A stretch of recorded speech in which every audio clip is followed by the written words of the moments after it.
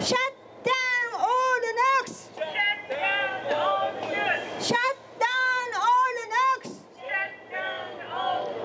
再稼働反対！再稼働反対！ Never again 福島！ Never again 福島！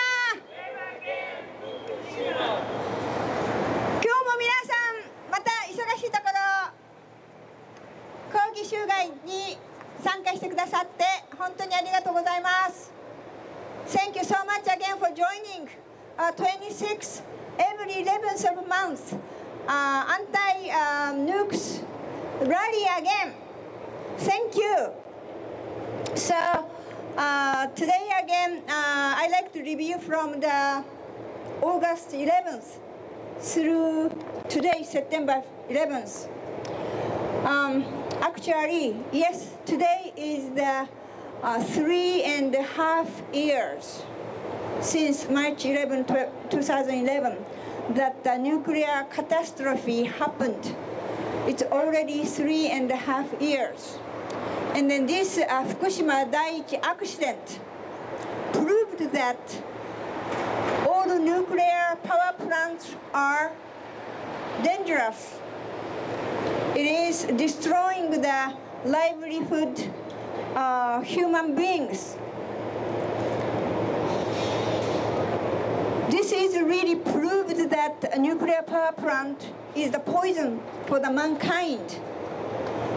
But yesterday, September 10th, the Japan's new nuclear regulatory agency declared that one of nuclear plant in Japan, there are 48 operable nuclear plant in Japan now. So one of two of the reactors, it's a Sendai nuclear power plant located in Kyushu, Kagoshima. So Japan's nuclear regulatory agency declared that this Sendai nuclear plant was safe to restart. But there are a lot of controversy about the how evacuate the people.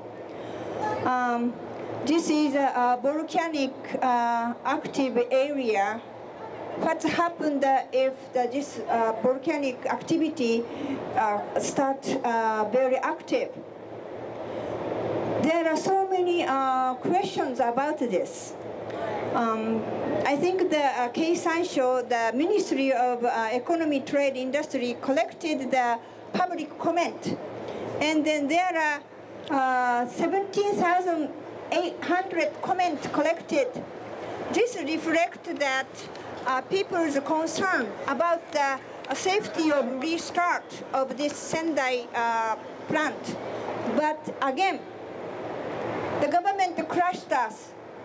Government is squashed us like little bugs again. Same as the secrecy law, same as the reinterpretation of the peace constitution.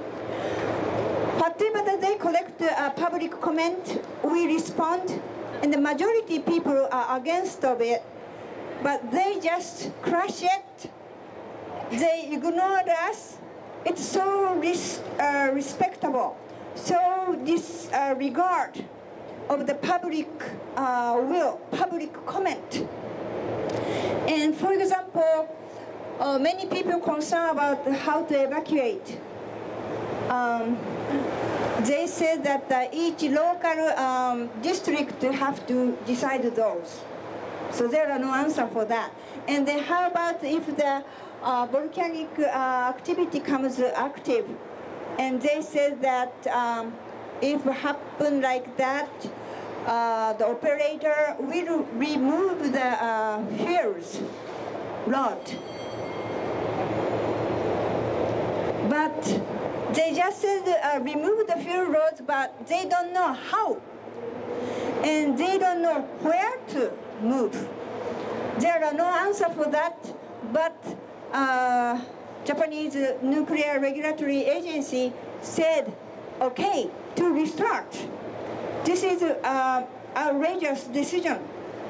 And this is totally disrespect for the public, our Japanese people. And there are not only Sendai restart, but also very suddenly that thyroid cancer among the children increased to up to 103 kids.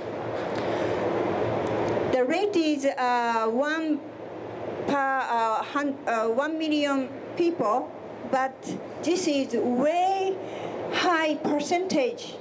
But still, prefecture and then government are not admit there is any connection of this epidemic with Fukushima nuclear power plant accident. As they said, is because the Chernobyl, after 4 or 5 years, thyroid cancer appeared. That's why this is not related, but that's a wrong point of view. Because Chernobyl, yes, from the soon after thyroid cancer kids appeared, but in the 4 and 5 years, started to jump up so much. That is a jump up and then started more cancer after 4 or 5 years. So government really have to do something about those children who are still living in a dangerous area. The children are most susceptible for the radiation. Children and the pregnant women and infant, still people are living in a dangerous area. We really need to relocate those people to the safer place. Also, the sad story is the workers in now very hardly working at the Fukushima Daiichi plant. Those subcontractors, even sub and subcontractors, they are not getting enough money. So that 4 of those laborer people sued, of course, the TEPCO and then 30 or 40 different company. If the abuse for the people working there continue like this, abuse means ripping off their salary for the big company above them, so that the lower those labor people, bottom of the pyramid people are not getting enough money. Even they are not getting special, I think it's a payment of the dangerous work, which TEPCO promised to give. That is $1,000, I think. They are not getting those money, they said. So they sued company. Hope this situation change, because if this situation continue, he said, one of plaintiffs said that maybe not skillful, good laborers are gone, and this containing work is another, even similar case, 20 years, 30 years to continue. There are no workers to work here. So, seems like Japan is, for me, going wrong direction. The preparing the nuclear policy which restart many plants and exporting the nuclear power plant, and then try to keep nuclear plant as the possibility of the nuclear weapon. I can see that Abe governing parties' proceeding of the militarism. So let's watch out, and then let's voice out loud to protest for the Japanese government. Thank you. That's Steve Zelter. Steve Zelter.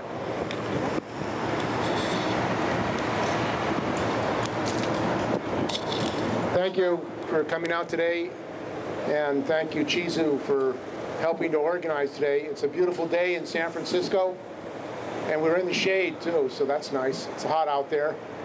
But we're here today to, again, come to the Japanese consulate and let the Japanese government know that people in the United States, people in the Bay Area, are demanding that the nuclear plants not be restarted in Japan. And you would think that that would be a simple thing after what happened in Fukushima, but the government, the Abe administration, seems intent on reopening the plants. And a woman came out here earlier who works in the building, and she said she supports what we're doing. And she said, why are they restarting the plants after what they've been through in Fukushima? How could they afford another Fukushima in Japan? And that's precisely what will happen if they reopen the plants. There will be other earthquakes in Japan. There will be other disasters. And we have to say that it's unacceptable, and the Japanese government should not be allowed to restart the nuclear plants. That we are saying that not only for the people of Japan, but the people of the United States and California. And that's what the woman said, that people in California are being contaminated too, because that nuclear radioactive water that's coming into the ocean is ending up in California, the shores of California. So the issue of nuclear power is not just an issue for the people of Japan, it's an issue for the people of the world. And why do these companies, even in California, at San Luis Obispo, where Diablo Canyon plant is, Diablo Valley Canyon plant, say that they want to keep the plants going? Well, what's behind it is money, profit. They make money from this nuclear power industry. And what we believe is that it should be public. It shouldn't be run by private businesses. That we're not interested in profit. Energy should be for the people and the use of the people, not to make profit for these big companies. Now, if people notice, PG&E has had many, many ads saying how wonderful they are, and their workers are wonderful, and the PG&E workers are good people. But the company owners and the profiteers are not good, because we've had an explosion in San Bruno.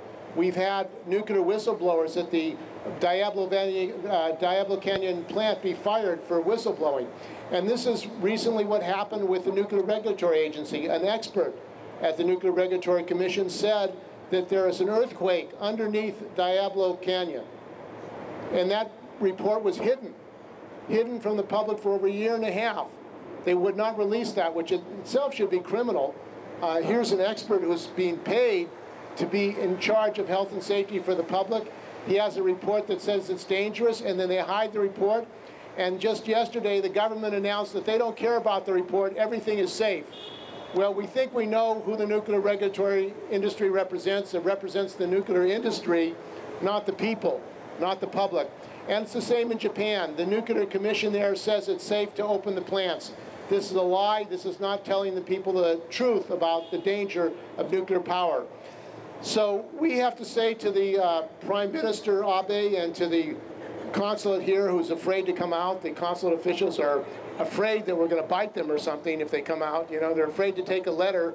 You would think that, you know, they'd be accepting to take a letter, but they won't even take a letter here. What are they afraid about? What is the Japanese government afraid of, that they can't even take a letter from us?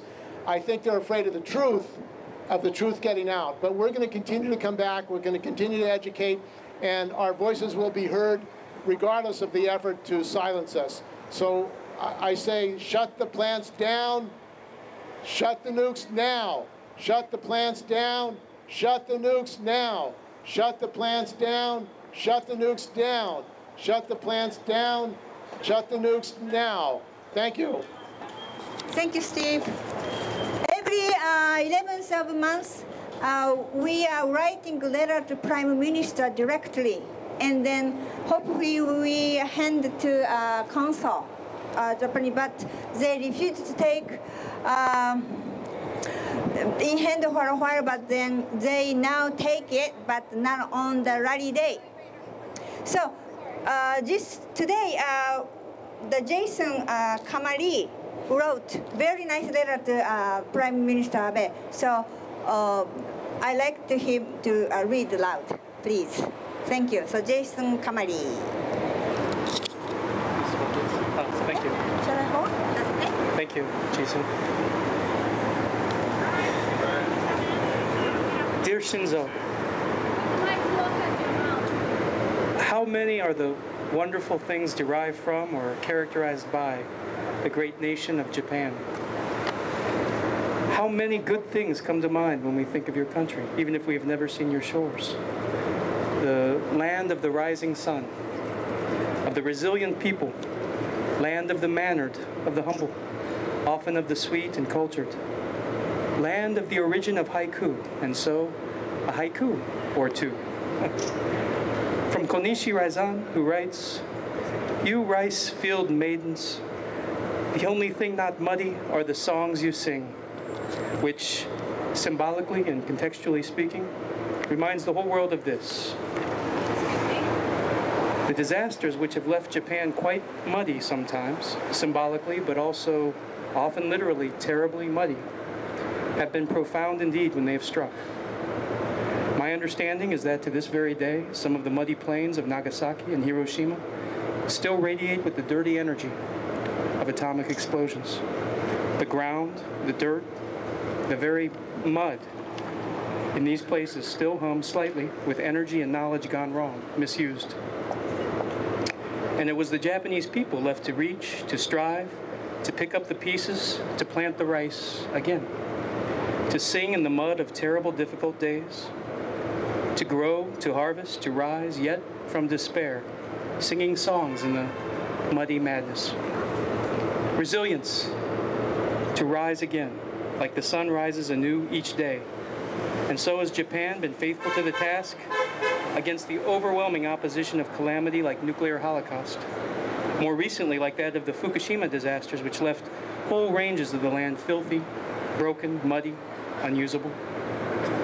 An earthquake, perhaps foreseeable, but certainly unmanageable by any aspect of any handbook.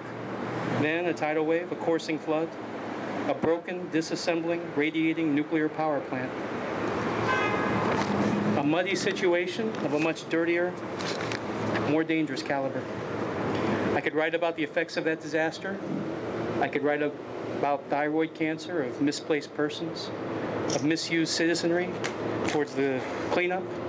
I could write of secrecy laws that seek to disinform, but all these things, Shinzo, you know about, or should. Instead, I'll use this haiku to reference the great spirit of the nation after its repeated muddy holocausts. Like the songs of the women in the rice fields, the spirit of your people carry through the disasters. You could help be part of that resilience, that radiance of the rising sun that is the Japanese people, Shinzo. But only if you choose to be part of the solution instead of making the mud. That means primarily better energy choices, relegating fossil fuels and dangerous nuclear energies to a bygone era. And now from Basho, who writes this haiku. When the dusk sets in and the hawks can no longer see, the quail cries loudly, which, contextually and symbolically speaking, reminds the world of this. War, violence, is madness. War is darkness. And the day of war is over. It goes now with its bloody, sometimes atomic weapons, creeping, limping off into the dusk of history. War, which is blindness, which is darkness anyway, couldn't see all that well to begin with. Now, the hawk, of course, is a bird of prey which fulfills its own role in nature, secures its own place in a type of natural hierarchy. But a nation is not a hawk, though many such as these might be described as hawkish. Instead, the quail, like mankind, situates close to the ground, mostly flightless. Yet the quail's cry is one of triumph, not terror. Your people, Shinzo, like the quail of Basho's haiku, want to cry triumphantly that war is over, that they need not fear the hawk of militaries or machines come to kill, or to send sons and daughters shuffled off to foreign outposts to die for other nations. To broaden your constitution to lengthen the day, The already long, cold season of war is to serve the ignoble hawkish of man, but without the natural hawk's majesty or purpose. Inspired by the beauty of a Japanese woman, a most famous American songwriter once sang, "War is over if you want it." I want it to be, Shinzo. I want peace and pleasure and true freedom. Do you?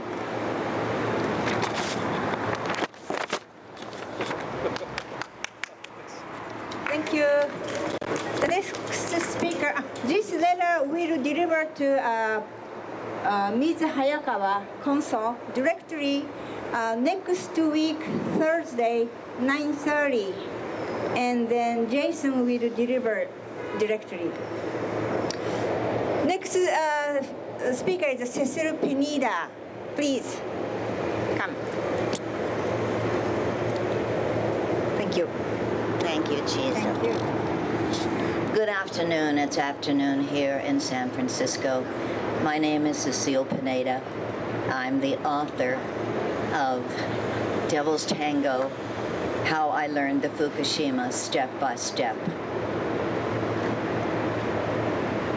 I want to talk a little bit today about a California reactor called Diablo Canyon. It is located roughly between here, that is San Francisco, and Los Angeles. It is the last remaining reactor in the state of California, and it is located directly on top of several earthquake faults, some of which have been discovered only recently. It poses a terrific danger, as much a danger as Fukushima posed in Japan, in your country. About a year ago, a report was filed that essentially talks about the fault lines at Diablo Canyon and its presumption of nuclear safety. But this report has been buried by the American Nuclear Regulatory Commission for over 1 year. And it was not available to the general public. It has been released only recently by Friends of the Earth and reported on by the Associated Press and the great envirojournalist Carl Grossman. Thank you so much for going around, people. As well as by the Nuclear Information and Resource Services and Beyond Nuclear. Dr. Peck has a doctorate in nuclear engineering, and he happens to have been Diablo Canyon's chief on-site inspector for 5 years. He's now a senior instructor at the Nuclear Regulatory Commission's Technical Training Center in Tennessee. His status as a current Nuclear Regulatory Commission employee makes his critical report highly unusual and alarming. Not only that, but it puts him at risk in terms of losing his position and his job. Nuclear engineer Arnie Gunderson has warned about sea-level intake pipes like those at Diablo Canyon. When the tsunami struck Fukushima, he writes, the cooling equipment along the shoreline was turned into a scrapyard of twisted metal. Another issue at Diablo Canyon is fire. David Lochbaum of the Union of Concerned Scientists writes, there's never ever been compiled safety regulations, not even for a second by mistake. The 1-2 punch of earthquake tsunami caused Fukushima, Lochbaum wrote. A 1-2 punch of earthquake and fire could cause Diablo Canyon to explode, but it won't be an accident. Not when the company and its alleged regulator both know that the plant does not meet earthquake and fire safety regulations. That is not the cause of an accident. That is possibly criminal negligence, but it's at least malicious mayhem. it is certainly not an accident. So we in the United States suffer from the same lack of representation that the people in Japan suffer from. Not only that, but your nuclear regulatory agency, like our Nuclear Regulatory Commission, is a shill for the nuclear industry. Recently, there is a petition going around in the United States demanding that 2 nuclear activists be added to the commission, to the number of commissioners at the Nuclear Regulatory Commission here in the United States. And we're very much hoping that that will eventually occur. Thank you very much. Thank you, Sister Penita. The morning, would you like? You want to? So Maureen Hartman is the next speaker. I was impressed when Chizo Hamada mentioned the children that were endangered near Fukushima by radioactivity, etc. We all think of Jesus' words, "Suffer the little children to come unto me." It is unchristian that children should be endangered for the sake of those who profit from nuclear power in Japan and also in the United States. Thank you. Thank you, Maureen. And I guess next speaker will be the Paul Kagan.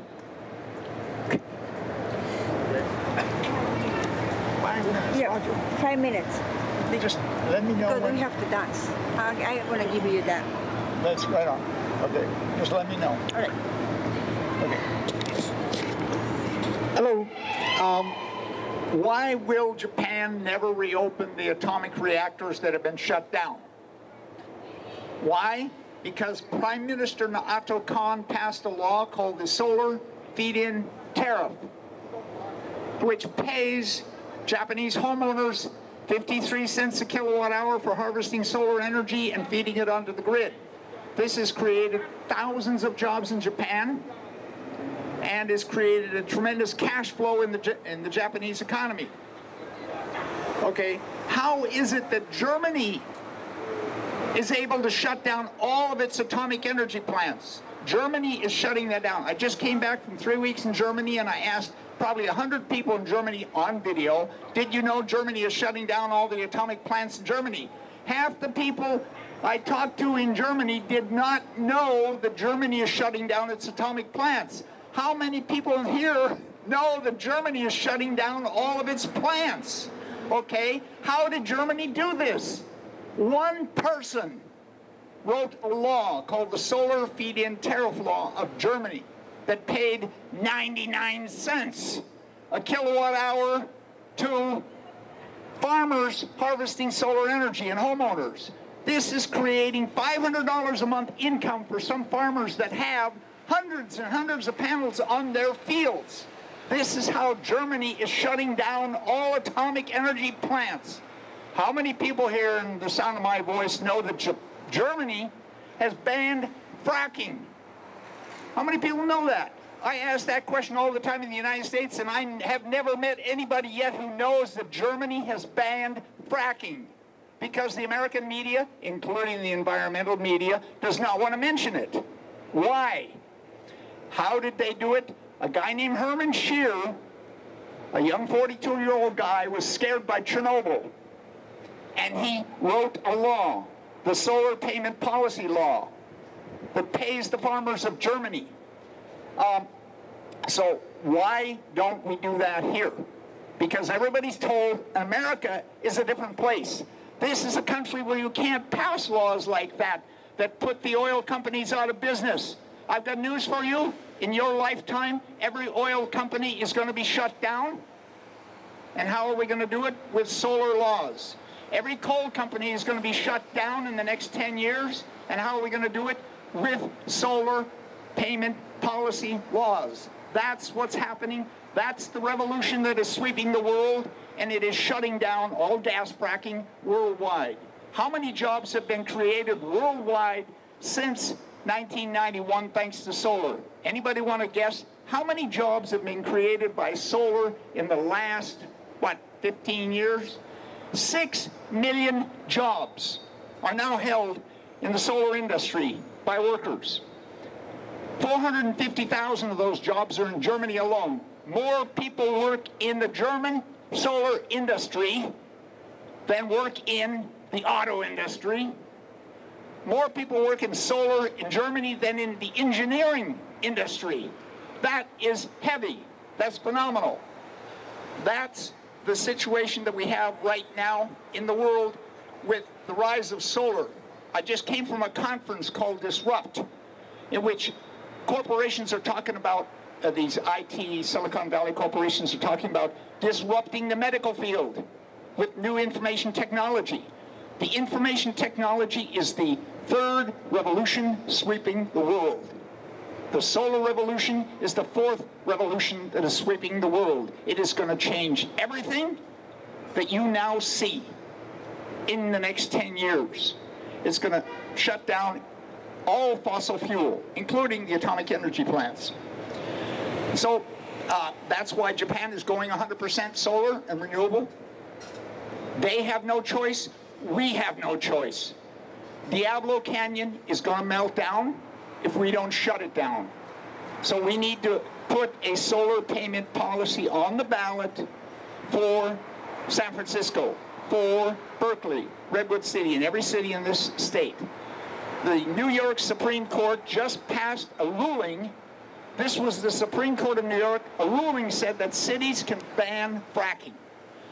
The governor of the state of California is going to sign a law next week banning plastic bags in California. Why? Because one city, Fairfax, passed a law, years ago that said, we're banning plastic bags. And everybody said, you can't do that. You can't do that. Well, that's what in Germany everybody told Hermann Scheer when he said, I'm going to ban atomic energy in Germany by building solar-powered houses in Germany. He said that in 1985. Everybody, 86, 87. Everybody thought Hermann Scheer was crazy.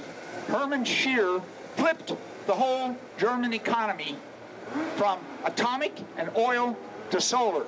That one person created this revolution that is sweeping the world today. And it's important to understand this, that you can do it.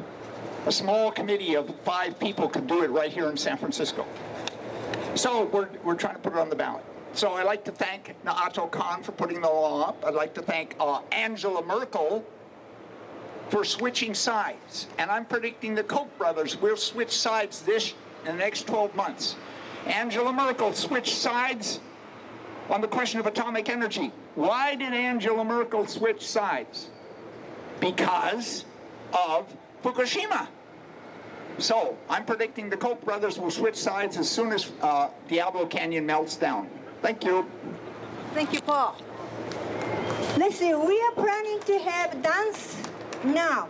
Actually, we are planning to go little park, but the dance teacher will have to leave in a few minutes, so we somehow managed to dance here. Please be circle first. And when we get to be circle, let's have a moment of silence. We're going to be circle a moment of silence. Then after that, proceed the dance.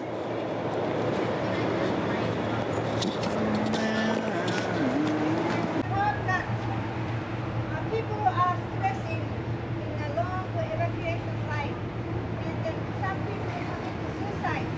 Like 1,700 people related to the Fukushima nuclear power plant death. So let's think of those people, and then of course for the children. So a minute of silence.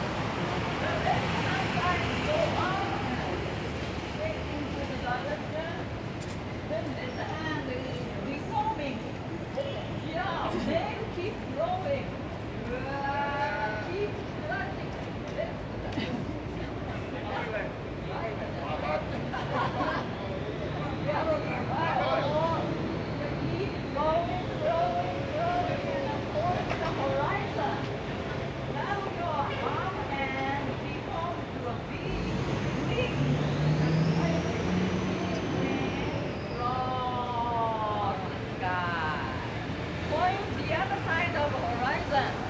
Then keep scratching back and back to yourself.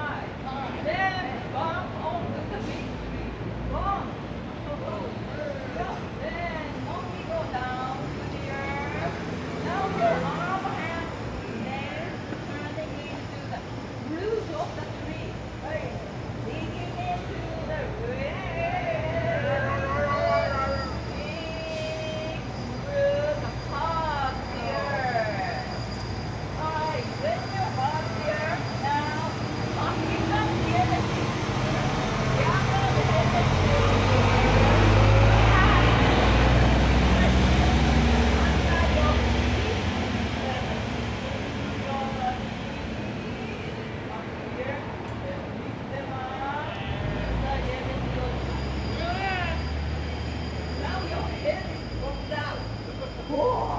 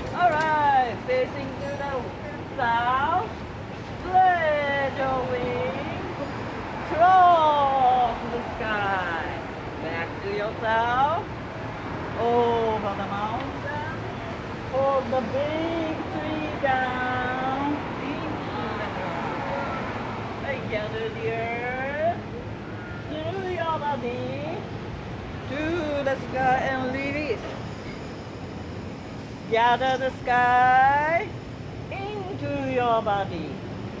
Hey, two. Right. Spread your wing. Cross the sky. Back to yourself. Over the mountain. Hold the big tree down into the ground. Gather the earth to your body, to the sky and lead it. gather the sky into your body. Present yourself to the couch and lead it. Gather the young ones innocently.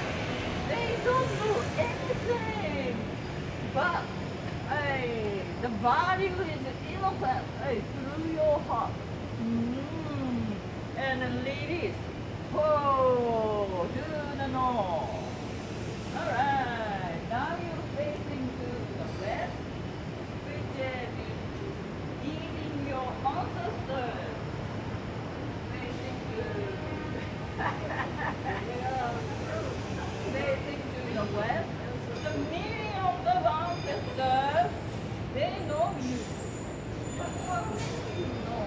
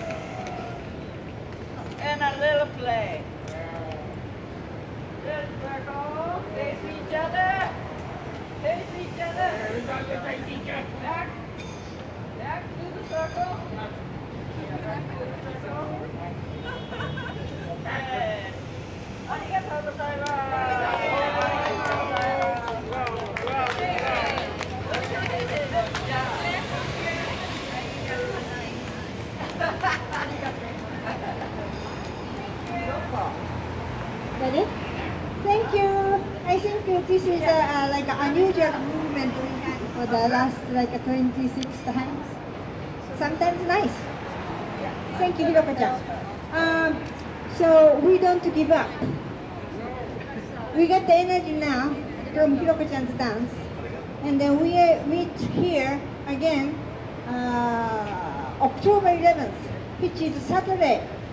Actually, consulate is closed, but we meet here, then we march to either Union Square, just in Haman Plaza or somewhere. So please be here 3 o'clock, October 11th. Many people, several people come from all the way from Los Angeles to support us. So hope the local people attend here. Let's have a huge rally next year, and then we will show that our will, that we are not be silent about the Abe governing party. We are against the nuclear power plant. We really don't want restart any of them in Japan. The first one, Sendai nuclear power plant, is very much now facing risk to restart. If it's everything on schedule, I think that Abe is the last person to make a decision to go. That will be maybe December this year, and then next year, early January or so, Sendai nuclear plant will be restarted. So we must block this current. So please join again next month. Shut down all the nukes! Shut down all the nukes! Shut down all the nukes! Shut down all the nukes! Shut down all the nukes! Shut down all the nukes! Shut down all the nukes! Shut down all the nukes! Shut down all the nukes! Shut down Diablo Canyon! Shut down Diablo Canyon! Shut down Diablo Canyon! Shut down Diablo Canyon! Shut down Diablo Canyon! Shut down Diablo Canyon! Never again Fukushima! Never again Fukushima! Never again Fukushima! Shut down all the nukes! Shut down all the nukes! Shut down all the nukes! Shut down all the nukes! Shut down all the nukes! Shut down all the nukes! Shut down all the nukes! Shut down Diablo Canyon! Shut down Diablo Canyon! Shut down Diablo Canyon! Shut down Diablo Canyon! Shut down Diablo Canyon! Shut down Diablo Canyon! Shut down Diablo Canyon! Save Fukushima children! Save Fukushima children! Save Fukushima children! Save the Fukushima children! Save Fukushima children! Save Fukushima children! Save Fukushima children! Save Fukushima children! 再稼働反対！再稼働反対！再稼働反対！再稼働反対！再稼働反対！再稼働反対！ Shut down all the nukes! Shut down all the nukes! Shut down all the nukes! Shut down all the nukes! Shut down all the nukes! Shut down all the nukes! Shut down all the nukes! Shut down all the nukes! Thank you. See you next time. Ani. My name is Arnie Passman, and today for the 9th year in a row, we're going to be reading poetry at the Gandhi statue behind the ferry building at 6 o'clock. On this day, 1906, Gandhi declared his nonviolent resistant tactics. And we first read poetry at the Gandhi statue in 2006 on his birthday, October 2nd. And I said, we'll have the press conference on 9/11 because pacifist ends in fist. That's how I think. Anyways, 9/11, 2006 came, and we discovered that was the 100th anniversary of Gandhi declaring nonviolent resistance. So we've been doing Take Back Gandhi's 9/11. Some nasty people showed up on his birthday, minorities against Hinduism, but they're gone. They've been last heard from. The other thing, of course, is today is the anniversary of the takeover of Chile by Kissinger and Nixon, and the destruction of the Allende administration. But I think very much tied in with what we're doing here today, that was really the day that Kissinger and Milton Friedman and all those started free market economics. We've had 40 years of supply side, neoliberal, whatever you want to call it, and I think its time has ended. And I like what Paul had to say about how these people will come around for solar power, and I think that the supply side economics will go too. At least we must try to do that. Thank you very much. Thank you, Annie. Thank you.